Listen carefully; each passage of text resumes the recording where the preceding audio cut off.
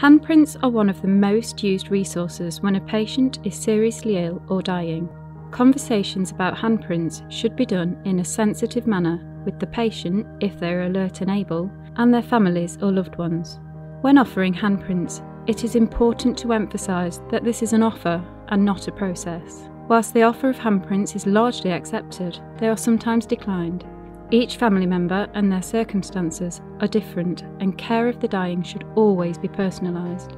In this demonstration, we will be focusing on how to take a handprint, but it is worth noting that handprint kits can be also used to create other memories such as lip kisses and footprints. Thumbprints made into the shape of a heart are also popular.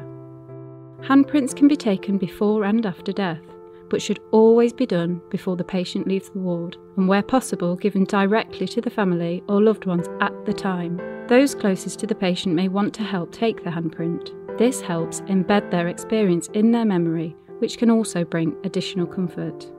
Before beginning, you will need to establish how many prints are needed. There is no limit, and please provide the originals. Do not photocopy. In your print set, you will find a sheet of A4 paper with one slightly glossy side, a wipe, a cellophane envelope. Before taking the handprint, you will need to identify which side of the paper is slightly glossy. This is the side of the paper you will be using to print the image. Before you begin, please Clinell wipe the patient's hand and allow it to dry. When you are ready to begin, place the paper down onto a flat, firm surface with the glossy side up. Taping down the corners may help to keep the paper in place. This is not essential and sometimes not possible.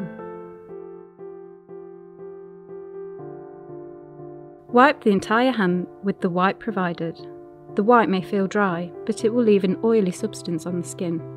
Place the hand onto the paper and press firmly to ensure contact is made from the entire hand, from the palm and fingers. Contact between the hand and the paper should be maintained for 5 to 10 seconds.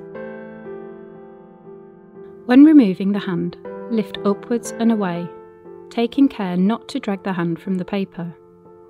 The image may look faint to begin with, but will gradually darken over a few minutes. Please do not worry about small smudges, as these are unavoidable. To remove excess residue from your own hands, ensure you wash your hands thoroughly before handling the print. Carefully place the print into the cellophane pocket. Families can use the prints in many different ways, including framing and decorating. If you feel confident and it is appropriate to do so, you may wish to explore different ways to use prints with the patients and their families.